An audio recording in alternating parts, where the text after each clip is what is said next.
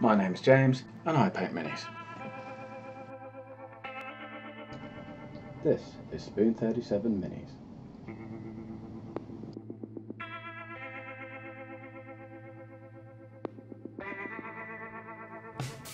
So in part 1, I showed you a lot about the process involved with painting miniatures, including how to undercoat the model in black, and then move on to painting the ultramarine with 2 thin coats of Macragge blue.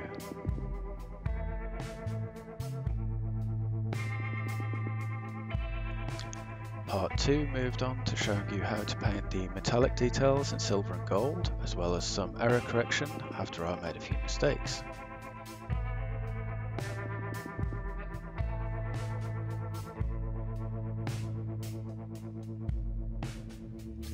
Now moving on to part 3, we're going to be painting various details such as the eyes, purity seal, the leather pouches on the back, and of course the base, none of which we've touched yet.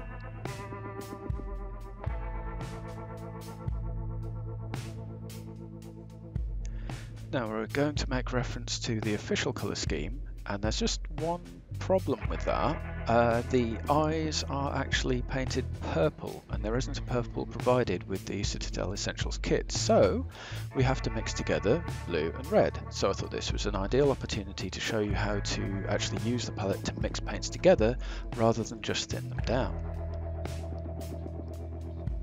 As ever, we have to shake the paints, although I did notice in this case before I picked them up, both of these seemed fairly well mixed, so they don't need as much shaking as some of the other paints that we've done earlier in the earlier parts of this guide.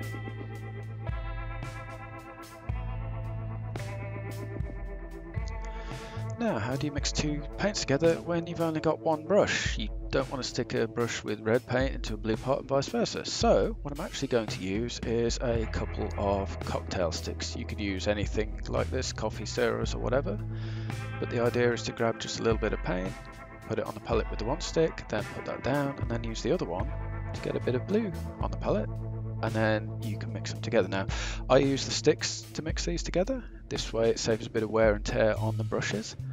But then what you'll see is as I'm mixing, I decide that the mix is a bit too blue and lacking in red. Now I don't want to put the contaminated end of the stick back into the red paint. So what I do is I flip it over and get some red paint on the other end of the cocktail stick in order to make sure that it doesn't contaminate the paint in the pot.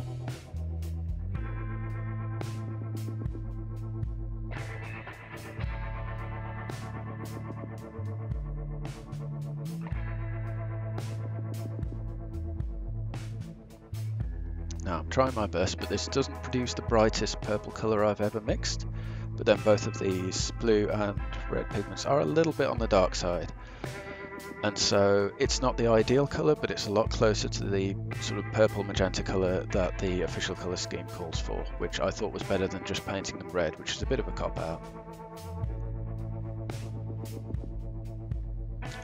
Okay, so now I'm adding a bit of water to thin this down and pulling the brush through it and twisting to make a nice sharp point so we can get into those fine details.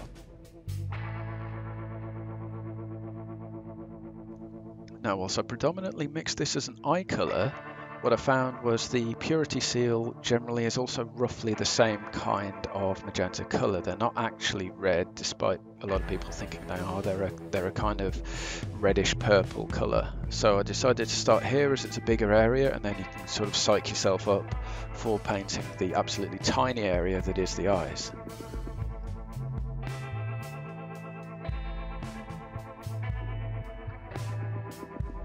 When you are painting this, do be sure to go over the edges, not all over the shoulder guard obviously, but you do need to get the edges, and then you can move on to the eyes, for which it's super important to have a sharp tip on the brush or you're not going to be able to do this very well. And then it's just a case of being very careful and coming in from the side like so, and then with a few brush strokes you've got purple in the right places, and then same again on the other side. Though for some reason I do find the left eye ever so slightly more difficult than the right. It may just be the way you approach it with the brush.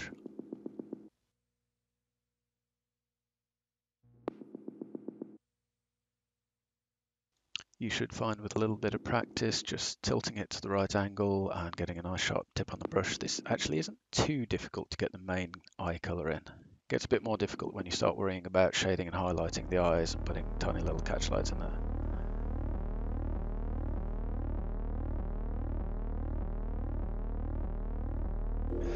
Now, as I said before, we need to do the purity seal. We've done the wax seal at the top, but we also need to paint these scrolls down below. So I'm using, again, from the Citadel Essentials kit, Rakarth Flesh, which should look like this when mixed.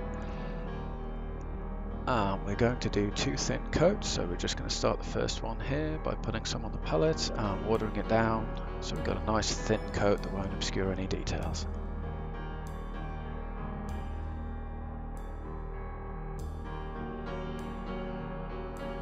Now, because these actually protrude from the shoulder guard, it's actually quite easy to paint these. There's nothing really near them apart from the sort of purplish wax seal that you've just painted.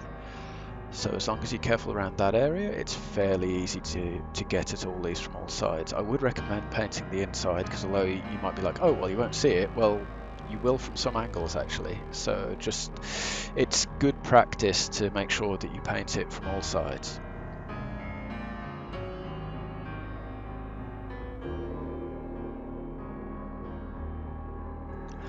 Now, despite this being a very useful colour, there aren't actually many parts of the model where you use this, so once we're done with this bit of scroll work, we're actually going to move on to a completely different colour. Now, I do want to talk a little bit about this. We're going to be painting the leather pouches. Now, on the box, they're actually slightly highlighted grey and edge highlighted in grey, but the overall pouch is black. Now, for a beginner, I wouldn't recommend this because this is quite difficult. So instead, I'm going to use Mournfang Brown simply to pick them out, because everybody knows that leather is brown, right? So they're leather pouches. Let's paint them with the only brown in the kit, Mournfang Brown.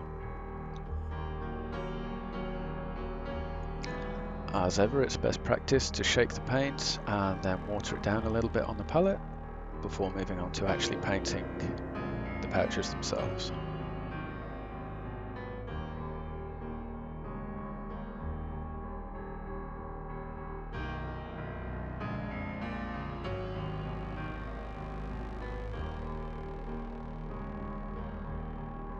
Now, as far as I can tell, the only pouches on this particular model are just these ones on the back underneath the backpack. Obviously on more detailed models, leaders, character models, things like that, there would probably be, you know, half a dozen of these things all over the place. So this is, we're getting away with comparatively easily, but even so, they are details that need to be filled in.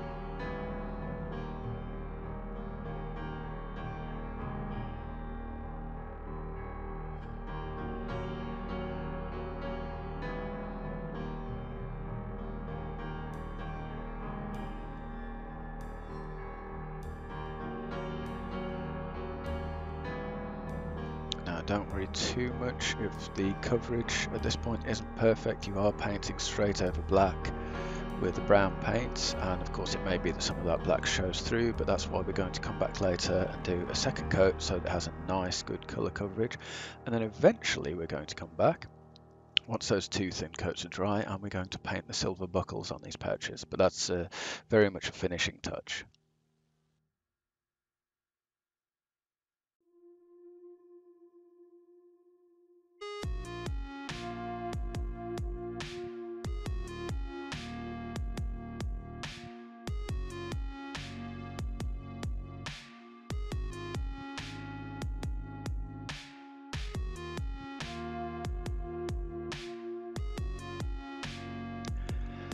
Having just finished those, we're going to do something that's a little bit new to me. Normally my go-to texture paint for bases is a Vallejo product. I've never actually used the Citadel versions, but supposedly you can paint them on, so let's give it a try. Let's shake it as if it's a normal paint and see what happens.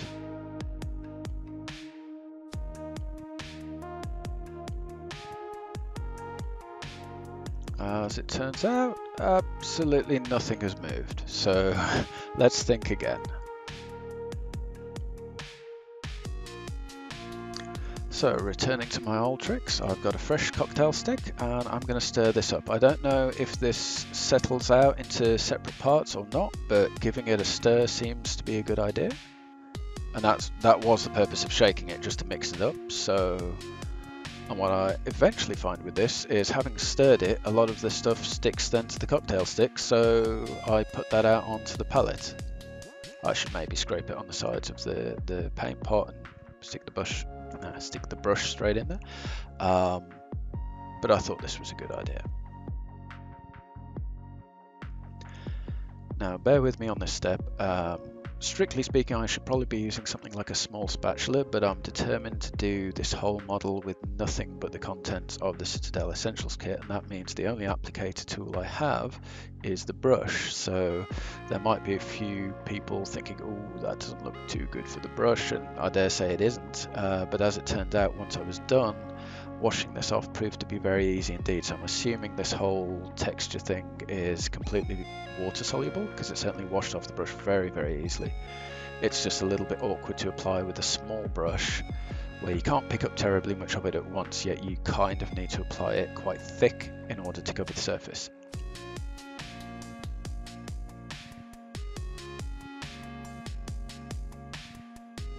The other thing here is I'm having to hold the model quite awkwardly, because this whole way through I've been holding it by the base, but if I do that I'll end up with it all over my fingers, and then if I change my finger position I'll end up with Armageddon dust all over the model, which is not desirable at all.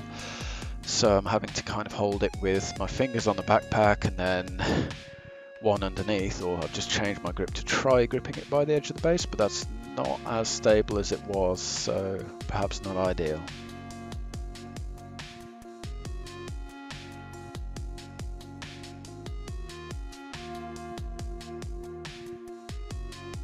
Now, unlike the other paints, because this one strictly speaking isn't painting quite the same way, if you see what I mean, it's purely there for the texture and then obviously a little bit of colour.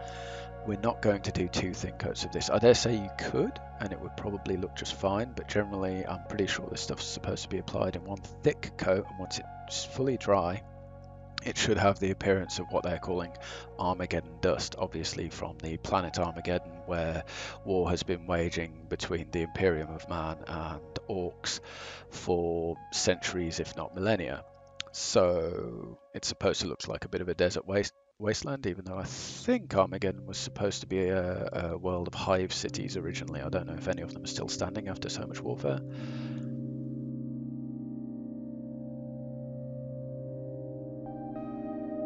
Now I'm trying to push this right up against the edge of the boot, so I don't want to get it too high up, but there's nothing wrong with this guy churning up a bit of sand as he walks, and even you could have it higher up the legs a little bit as sort of, you know, natural dust and dirt accumulating from him walking through the wasteland. But I do always try to get the texture right up to the edges, even if I end up then having to repaint a little bit of the armor. That doesn't matter, because it looks much more natural if the stuff goes right up to the edge of the boot, whereas if you've got like this gap constantly, it always looks a little bit wrong, like as if the ground's disappeared where the model's standing. Now here's a moment of truth, cleaning the brush, which I am cleaning quite thoroughly, and as it turns out it just runs away in water, so that's brilliant.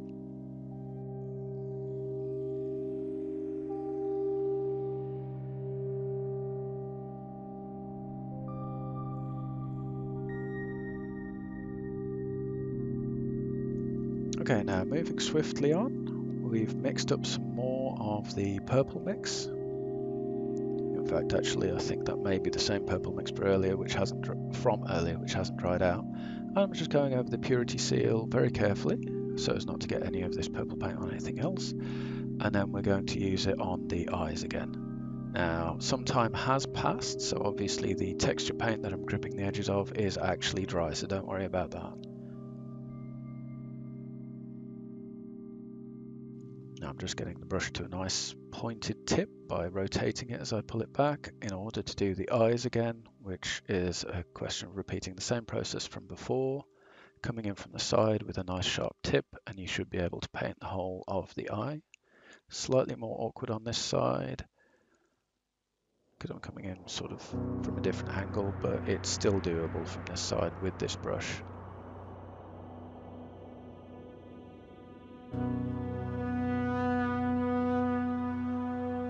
Now doing second coats of Rakarth flesh on the purity seals, what, if you like, white paper scroll. I'm actually using an off-white. Obviously this is more of a kind of grey colour, but relative to everything else this looks excessively bright, so it really does look like it's bright white, but I assure you it's kind of slightly brownish light grey, which is an ideal colour for sort of aging parchment, as it turns out, because you could highlight this with white and it would look great.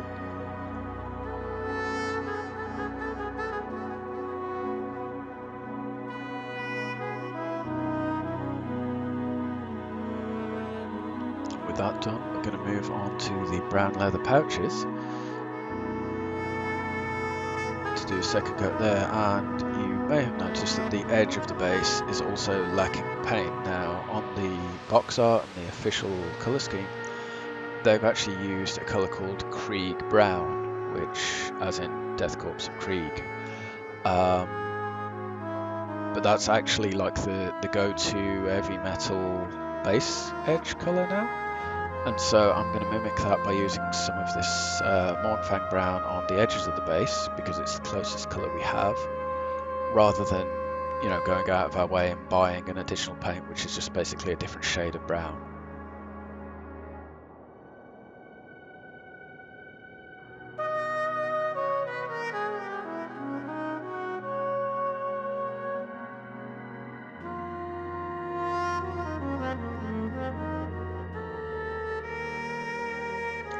Right, so in order to paint the edges of the base, I have to grip the model rather differently, and so as to get to the edges of the base. Don't worry too much about getting paint on your finger, it's not the end of the world, it does wash off quite easily, but you do need a finger underneath it ideally to stabilise it. And then again, just like everything else, not only do the details get two thin coats of paint, but so will the edges of the base. And of course, you will actually find that people look at this base edge.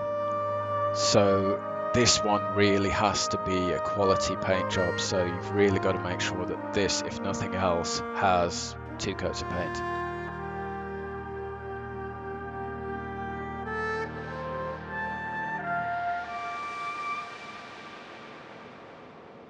There is another reason for painting these edges brown. Lots and lots and lots of painting guides tell you to paint the edges of the base black. The idea is giving a more stark contrast between whatever the top of the base is and the edge of the base. That way it seems, if you like, better looking without really doing anything special. The idea of having the base edge brown is not only is it therefore different to all of those painting guides, but it also is supposed to help it blend in with a variety of terrain. So this should look okay whether it's in a desert setting, an urban setting, a forest setting, or whatever. So it's just a kind of catch-all colour, which is why I think the heavy metal team gradually adopted it. Now I'm going to put this down on the surface, which it could stick to. As it turned out, it wasn't too bad. But obviously with paint right on the edges of that base, it could have actually stuck to it, which in the end it didn't. But it is a risky take, which is why I say to protect the surface you're working on in the very first part of this painting guide. And now we're moving on. Once that was dry, so that's obviously had 30 minutes or more of drying time, and now we're going to paint the second coats.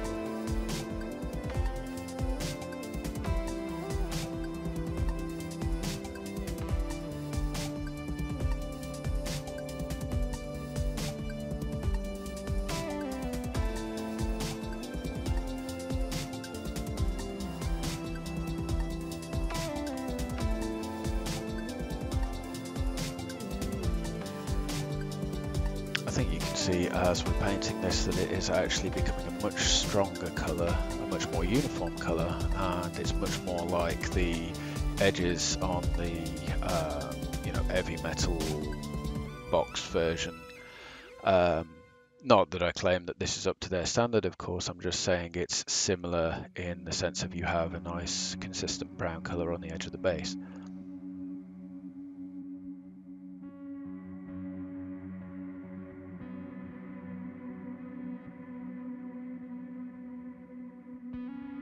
I'm just trying to go over a few bits, make sure I've got coverage in all the right places, and then that's pretty much done. And so I'm actually going to, at this point, let that dry, and wash the brushes and so on, and come back and do the silver buckles and so on.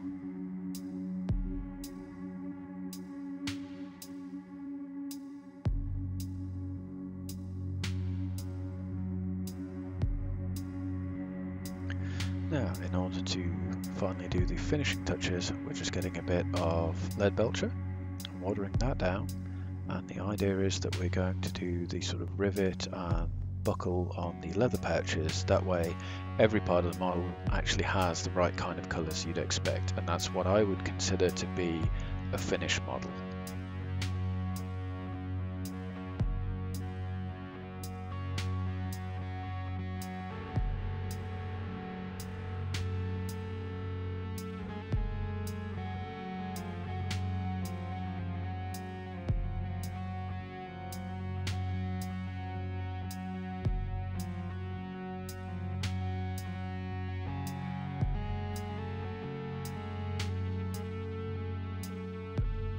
Right, and that pretty much finishes us off, and I've taken a couple of pictures with my camera under strong lights, and this is what you're left with. Every part of the model has the right colour in the right place, but as you can see, as I'm expecting this to be like a first model, no real shading or highlighting. So that's it, that's the basics. Right, if you watched this far, first of all, thank you for watching. Thank you very much. I really appreciate it. If you liked it, please hit like, hit subscribe, hit the little bell-shaped icon so you can get notifications about future videos. I hope they will be coming out soon.